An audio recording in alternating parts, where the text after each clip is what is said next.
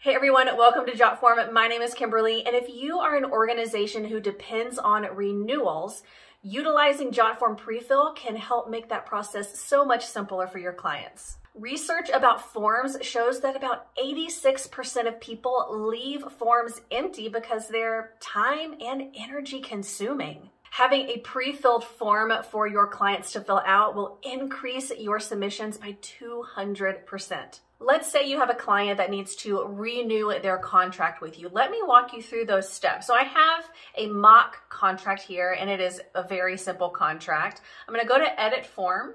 So you can see we have the company name, the contract length, their name, and then we want them to sign this contract. Now, in normal cases, we can go up to the top, click the Publish button, and send them the link that way. But let me show you how to fill in some of these things so that way they don't have to. I'm going to come up here to Publish.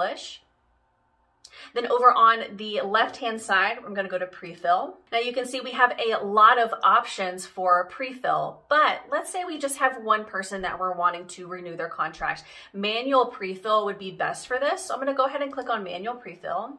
Then I'm going to click on that green plus that add a new prefill. And you can see at the top where it says new prefill, please fill out this form with data you want pre-populated. So for me, I definitely want the company name, then the contract length. Then we're going to put their name. All they're going to have to do is just sign the form. So I'm going to go ahead and click Create.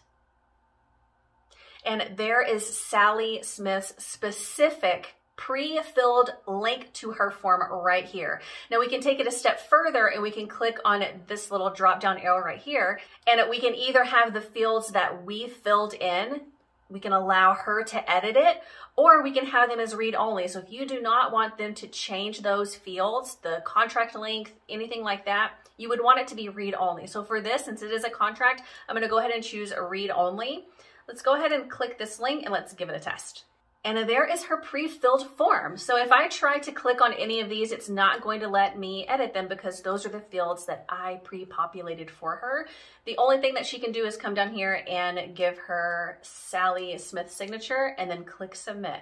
So if you have any questions about Prefill and how it can help you increase your renewal rate, please let us know and I'll see you next time.